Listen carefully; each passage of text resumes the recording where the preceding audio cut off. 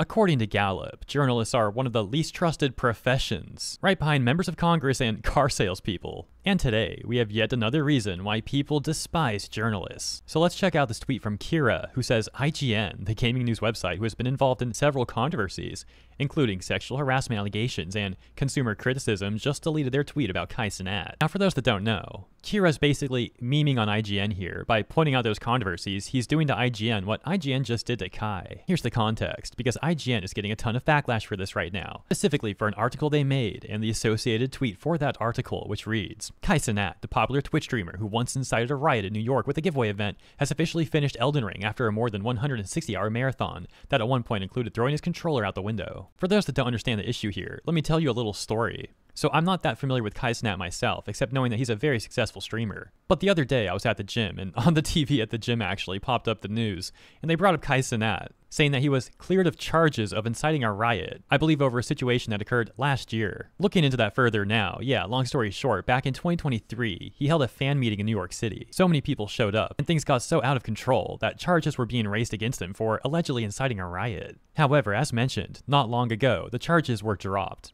To my understanding of the situation, one could say at worst, Kai Cenat made a foolish mistake by holding this fan meeting, but he never intended for things to get so out of control, and certainly didn't intend on it becoming a riot or anything like that. He also owned up to the mistake, apologizing and paying around $55K in restitution, while also condemning the people who showed up at the event and made things worse.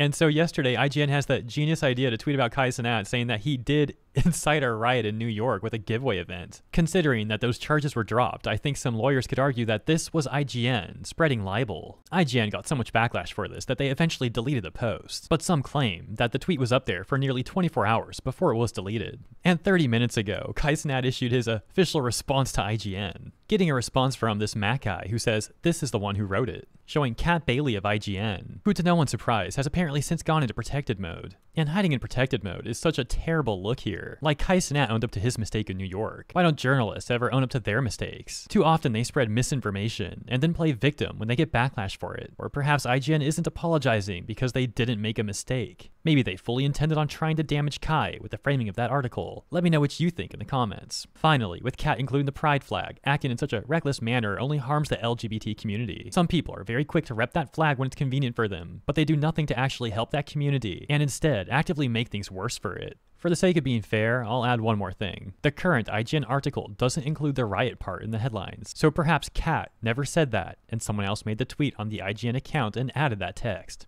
However, things look worse for Kat when you see how she apparently edited the article on May 18th, meaning it's likely that she removed the riot section after the backlash, but again, never apologized, and instead is hiding in protected mode. Of course, anyone who saw the article before that edit would be able to confirm or deny if it did indeed include the riot claims as well. So, once again, let me know what you think about this situation in the comments. And as always, thanks for tuning in. Hope you enjoyed this coverage. And if you did, consider liking and or subscribing, and I'll see you in the next one. Have a great rest of your weekend.